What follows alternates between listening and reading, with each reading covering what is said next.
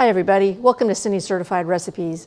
Today I'm making a GBNF, Gone But Not Forgotten, chili from my Disney Vault recipes. I was major bummed when it was pulled from the Roaring Fork restaurant at Disney's Wilderness Lodge. Often we would take the water taxi from Magic Kingdom to the Wilderness Lodge just for this chili. But I'm happy to say that I was able to get the recipe, so even though it's gone from Disney, it gets to live on here and with all of you. So let's go make that chili.